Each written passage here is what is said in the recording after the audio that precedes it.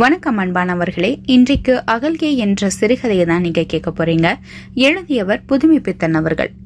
இந்த சிறுகதைக்குள்ள போறதுக்கு முன்னால அகலியை என்பவள் யார், எந்த நாட்டு இளவரசி, அவளுடைய பிறப்பு எப்படி, அவளுடைய வரலாறு என்ன, இத பத்தி கொஞ்சம் நம்ம தெரிஞ்சுக்கிட்டு அதுக்கப்புறம் இந்த சிறுகதைக்குள்ள போகலாம். தேவர்களும் அசுரர்களும் அமிர்தம் வேண்டி வாசுகி என்ற பாம்பை கயிறா திரிச்சு இமயமலையை மத்தாக்கி பார்க்கடலை கடையும் பொழுது பல்லாயிரக்கணக்கான விசேஷ பொருட்கள் கிடைச்சதா ஒரு கதை இருக்குது. காமதேனு என்ற வற்றாத மடிவுடைய தெய்வ பசு முதல்ல வெளிவருது. அத மகரிஷி எடுத்துக்கிறாரு. இரண்டாவதா வெண்ணிற குதிரை வருது. அத மகாபலி சக்கரவர்த்தி எடுத்துக்கிறாரு.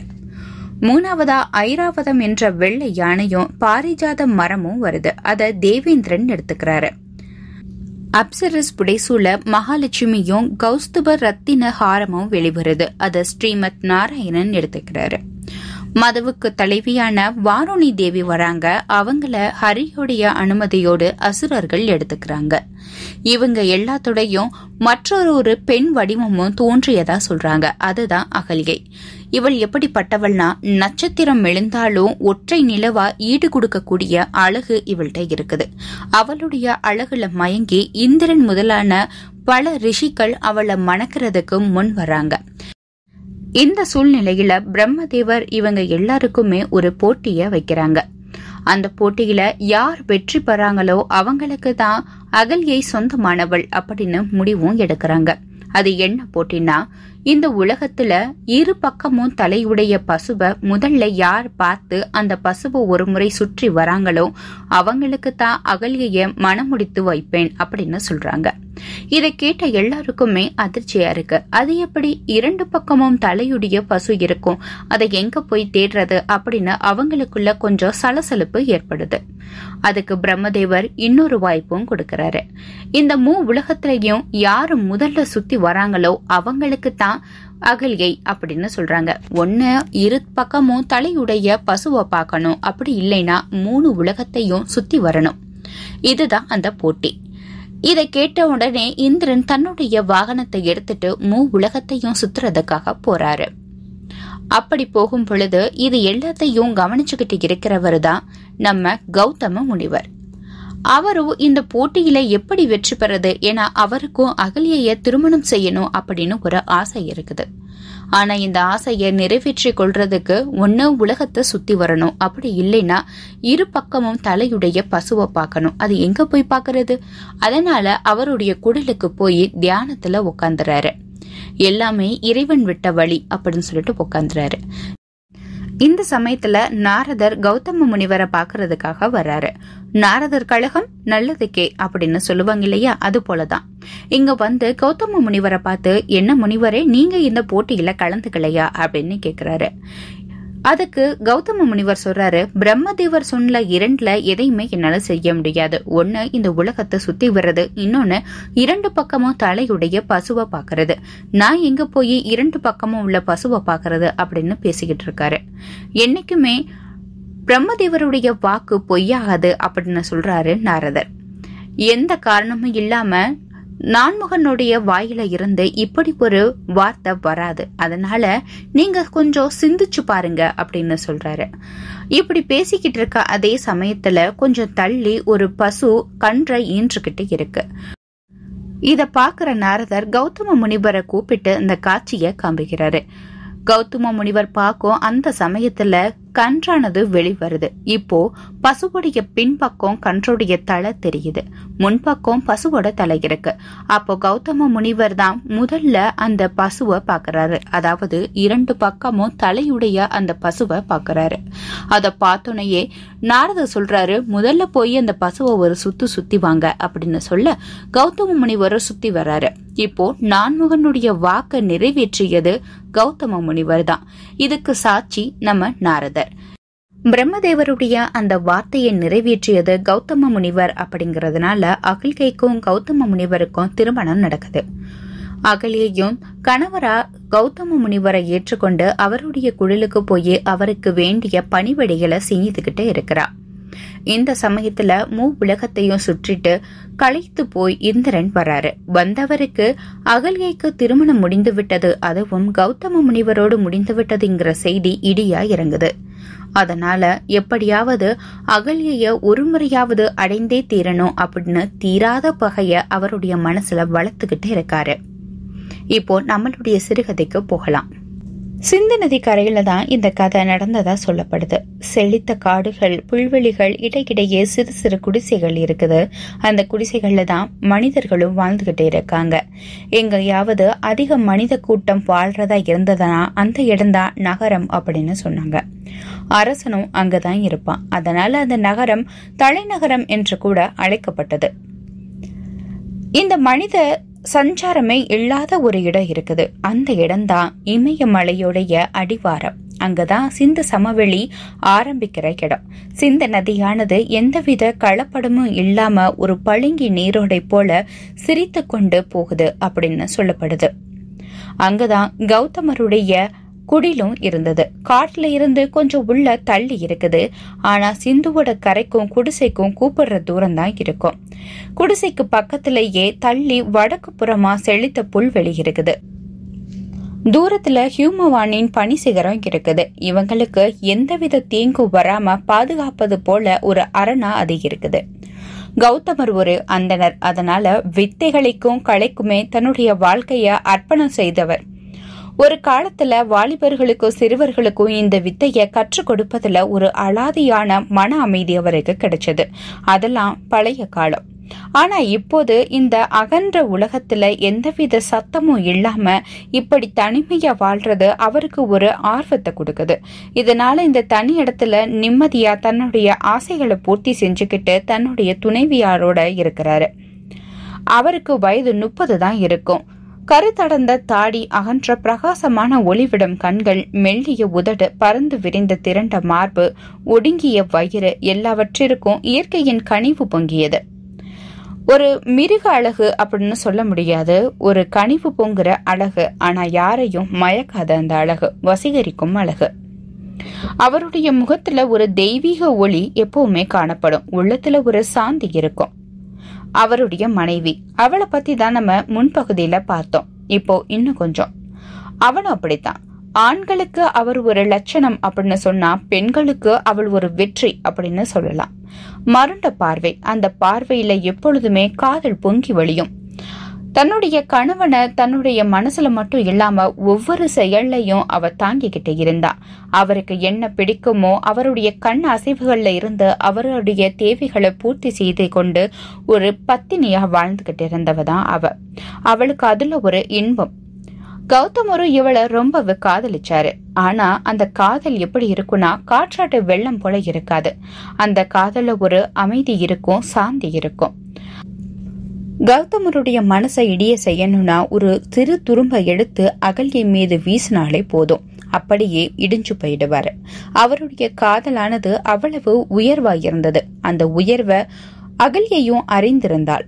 அதனாலதான் கற்புள்ளவளா அவ இருக்கிறா. ஒரு நாள் சாயங்கால நேரம் சூரியன் இன்னும் அஸ்தமிக்கல. தூரத்துல பனிமலைகளுக்கு இடையில கொஞ்சி விளையாடிக்கிட்டே இருக்கு. போகவா வேணாமா அப்படின்னு விளையாட்டு காட்டுறது போல. அகலியை குடிசையில இருந்து ஒரு குடத்தை இடுப்புல ஏந்திக்கிட்டு வெளிவரா. எப்பொழுதும் இந்த நேரத்துல தன்னுடைய கணவரோடு இந்த சிந்து நதியில நீர்ல அலாதி விளையாடுவது அவளுக்கு ரொம்பவே பிடிச்ச விஷயம். அதனால இன்னைக்கும் அவர் பக்கத்துல வந்து நிக்கிறா. அந்த நேரம் கௌதம முனிவர் ஒரு கிரகந்தைய வாசிச்சுக்கிட்டே இருக்காரு. அதனால தன் பக்கத்துல அகலியை வந்து நிக்கிறத கூட அவரால் கவனிக்க முடியல. அப்படியே ஆழ்ந்து இருக்கிறாரு. கொஞ்ச நேரத்துக்கு அப்புறம்தான் தன் பக்கத்துல தன்னுடைய மனைவி நிக்கிறத அவர் உணர்றாரு. அவளை பார்த்து, என்ன அகல்யா, நேரம் ஆயிருச்சா? குளிக்கவா? நான் கொஞ்ச நேரம் கழிச்சு வரேன். நான் ஒரு கிரகந்தைய வாசிச்சுக்கிட்டு இருக்கேன், இடையில விட்டுட்டு வர முடியாது அப்படின்னு சொல்றாரு. குடத்தை அப்படியே கீழே வச்சுட்டு அவர் தலைய தன்னோட மார்போட சேர்த்து அணைச்சுக்கிறா. நெற்றியில அவளுடைய அதரங்கள் படியும் படியா சற்று நேரம் அப்படியே அமைதியா நிக்கிறா. நான் வருகிறேன் அப்படின்னு குடத்தை எடுத்துக்கிட்டு நதிக்கரைக்கு போறா. போறவளுக்கு மனசே இல்ல. ஏன்னா வழக்கமா இந்த நேரத்துக்கு தன்னோட கொஞ்சி குழாவும் தன்னுடைய கணவர் இன்று தன் பக்கத்துல இல்ல அப்படிங்கிற வருத்தம் அவளுக்கு இருக்குது. அதனால வெகு வேகமாவே நதிக்கரையை அடைஞ்சறா. உடைகளை துவைப்பது, குடங்களை தேய்ப்பது அப்படின்னு அவளுடைய வேலைகளை வேகமா முடிச்சுக்கிறா. உடைகளை எல்லாம் களைந்து அங்க இருக்கிற பாறை மேற வச்சுட்டு நீர்ல குதிச்சு விளையாடுறா. அந்த குளிர்ந்த நீர்ல நீந்தி விளையாடுறதுல அவளுக்கு என்ன இன்பமோ, அவ்வளவு ஆனந்தமா ஆழமான அந்த சிந்து நதிகளை முக்குளிப்பது அவளுக்கு ரொம்பவும் பிடிக்கும். மறுபடியும் பாறை மேல ஏறி மீண்டும் அந்த நதிக்குள்ள குதிச்சு நீந்துறதுல ஒரு ஆர்வம் இருக்குது அவளுக்கு. அந்த ஆர்வத்துல அப்படியே லயித்து போயிட்டா. அப்பொழுது எங்கிருந்தோ இந்திரன் அந்த நதியுடைய எதிர்கரைக்கு வர்றான். அகலியோட அந்த கட்டழக பார்த்து அப்படியே கல்லா சமைஞ்சு நின்றான். வச்ச கண்ணு வாங்காம அவளையே பாத்துக்கிட்டு இருக்கான். அவளை எப்படியாவது அடைச்சே தீரணும் அப்படின்னு ஏற்கனவே இந்திரனுடைய மனசுல ஒரு தீ எரிஞ்சுகிட்டே இருக்கு. இன்னைக்கு அதை நிறைவேற்றிக் கொள்வதற்காக அவளை நெருங்குறான். அவளை நெருங்குறதுக்காக பக்கத்துல இருக்கிற ஒரு பெரிய பாறை கிட்ட அவன் இறங்குறான். அந்த சப்தம் கேட்டு அகலியை திரும்பி பாக்குறான். அத பாக்குற அகலிகைக்கு அதிர்ச்சியா இருக்குது. தான் இப்படி தனிச்சு குளிச்சுக்கிட்டு இருக்கும் பொழுது வேறு ஒரு ஆடவன் வருவான் அப்படின்னு அவ கொஞ்சம் கூட எதிர்பார்க்கல. அதுவும் அவனுடைய முகத்துல நேர்மையற்ற ஒரு மிருக உணர்ச்சி இருக்கிறத அவ கண்டுகொள்றா. அவன் நெருங்குறதுடைய அர்த்தமும் அவளுக்கு புரிஞ்சிடுது. அப்படியே வெறிச்சு ஒரு கோப பார்வை பாக்குறா. இந்திரன் நடுநடுங்கி அப்படியே நின்றுட்டான். இப்படி அவன் எதிர்பார்க்கல. அகல்யா ஒரு பாறைக்கு பின்னால மறைஞ்சு தன்னுடைய உடைகளை வேகமா அணிந்து கொண்டு குடத்துல தண்ணீரை எடுத்துக்கிட்டு வேகமா கரையேறி போயிடறா. இந்திரனோட மனசுல இன்னைக்கு அவளை அடைய முடியலையே, எப்படியாவது அவளை ஒரு முறையாவது அடைஞ்சிடணும் அப்படிங்கிற எண்ணம் இப்போ ரொம்பவும் தீயா எரிய ஆரம்பிக்குது. பைத்தியம் பிடிச்சவ போல வெறிச்சு பார்த்துக்கிட்டு அகல்யா பாட்டுக்கு நடந்து போய்கிட்டே இருக்கா. எதிர கௌதமர் வராரு. அவரை பார்த்ததுமே கையில இருக்கிற அந்த குடமானது நழுவி விழுகுது. ஓடி சென்று தன்னுடைய கணவனை கட்டி பிடித்து கொண்டு மார்பள சாஞ்சு அழுக ஆரம்பிக்கிறா. கௌதமருக்கு ஒண்ணுமே புரியல. ஏன் இவ இப்படி அழுகிறா அப்படின்னு பதறி போய் என்னன்னு கேக்குறாரு. தேம்பிக்கிட்டே நடந்த எல்லா விஷயத்தையும் அகல்யா தன்னுடைய கணவன்கிட்ட கூறுறா. அவளுடைய உயர்ந்த அந்த காதலும் அதன் முடிவாக அவளுடைய அந்த கற்புடைய தன்மையும் அவருக்கு புரிய வருது. அதுக்காக மற்ற ஆண்கள் மீது அவருக்கு அருவருப்பும் வருது. இந்திரன் ஒரே ஒரு தடவையாவது தன்னுடைய எண்ணத்தை நிறைவேற்றணும் அப்படின்னு அந்த தக்க சமயம் பார்த்து காத்துக்கிட்டு இருக்கிறான். இதெல்லாம் அகல்யைக்கு தெரியாது. ஏதோ ஒரு பெரிய குற்றத்தை செஞ்சிட்டோமே அப்படின்னு அவளுடைய மனம் முழுக்க குற்றமா இருக்குது. கௌதமருடைய அன்பும் காதலும் அவளை தேற்றியும் அவ தேர மறுக்கிறா. அன்று இரவு முழுவதும் தூக்கம் வராம நெடுநேரம் புலம்பிக்கிட்டே இருக்கா. அதுக்கு கௌதமர் சொல்றாரு, உனக்காக எல்லாரும் குருடனாவா இருக்க முடியும் அப்படின்னு சொல்ல, அதுக்காக ஆந்தையா விழிச்சுக்கிட்டு இருக்கணும்னு என்ன அவசியம் இருக்கு அப்படின்னு அகல்யா கேக்குறா. இங்கு இவர்கள் இப்படி பேசிக்கொண்டே இருக்க அங்க இந்திரனோட மனசுல ஒரு திட்டம் உதிக்குது. விடியற் காலம் போல கௌதமரை நினைக்க வச்சுட்டு அவரை அங்க இருந்து அப்புறப்படுத்திட்டா தன்னுடைய ஆசை நிறைவேறும் அப்படின்னு ஒரு திட்டம் போடுறான். அதுபடி நடுநிசி சந்திரன் இல்லாத அந்த வானத்துல வெள்ளி மட்டும் கொஞ்சம் பிரகாசமான விடியற்காலை போல நினைக்கிற மாதிரியான ஒளிய கொடுத்துக்கிட்டு இருக்கு. அந்த சமயம் இந்திரன் சேவல் மாதிரி கோவுறான்.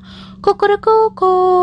அந்த சத்தம் கேட்டு அகலியோட குடிசையில கொஞ்சம் அகலிய தழுவியும் தழுவாமலும் உறங்கிக்கிட்டு இருக்க கௌதமர் பொழுது விடிஞ்சிருச்சு அப்படின்னு நினைச்சுக்கிட்டு எழுந்துறாரு. அவருக்கு எப்பவுமே பிசாசு போல தூக்கம் கிடையாது, கோழி தூக்கம்னு சொல்லுவாங்க இல்லையா, அப்படித்தான். சேவலுடைய குரல் கேட்டதும் காலை கடனை முழிக்கிறதுக்காக சிந்து நதி கரைக்கு எழுந்து செல்றாரு கௌதமர். அன்று நெடுநேரம் ஆகியும் தூங்காதனால அகலியைக்கு இப்போ ரொம்பவும் தூக்கம் வந்துருது. அயர்ந்து தூங்கிக்கிட்டு இருக்கா. பாதி கனவுல பாதி தூக்கத்துல கணவனோடு கொஞ்சி குழாவுறது போல அவளுக்கு ஒரு கனவு வருது.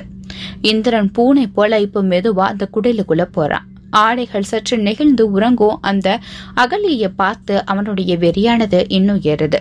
மிருகம் வேட்டைய ஆரம்பிக்கிறது மாதிரி அவனுடைய வேட்டைய தொடங்குறான். பாதி கனவு உலகத்துல இருந்த அகல்யை விழிக்கவே இல்ல. கணவர்னு நினைச்சு இந்திரனை தழுவ ஆரம்பிக்கிறா. ஓரளவு இயற்கையான வெற்றியும் இந்திரனுக்கு கிடைக்குது.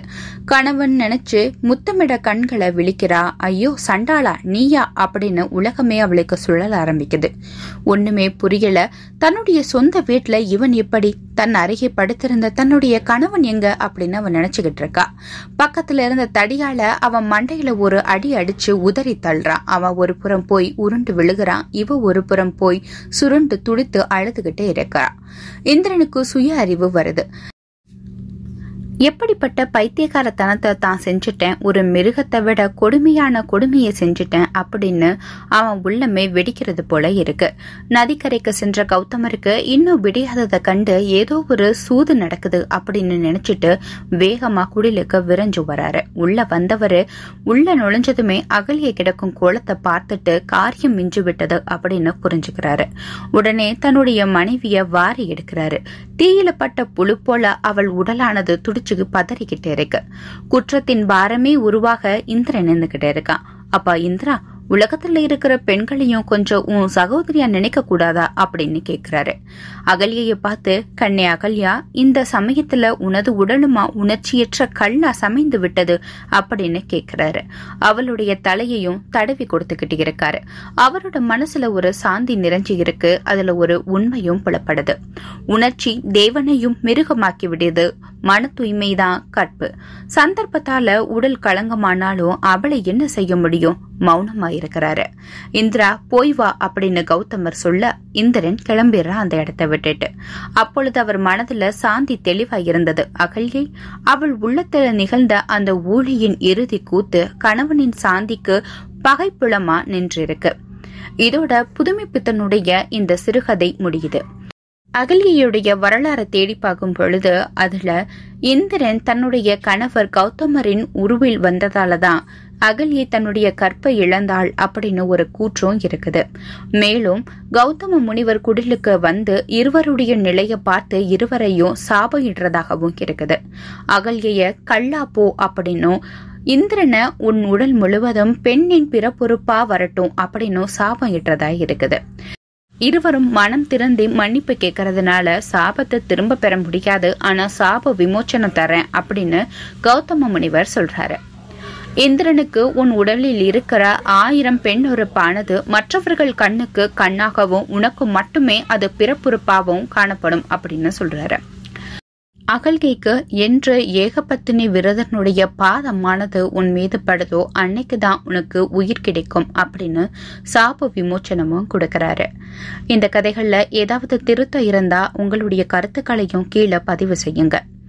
மீண்டும் மற்றொரு சிறுகதையுடன் உங்களை சந்திக்கும் வரை உங்களிடமிருந்து விடைபெறுவது நந்தினி பாலகிருஷ்ணன். இணைந்திருங்கள். இது உங்கள் தமிழ் நாவல் ஒளி. நன்றி, வணக்கம்.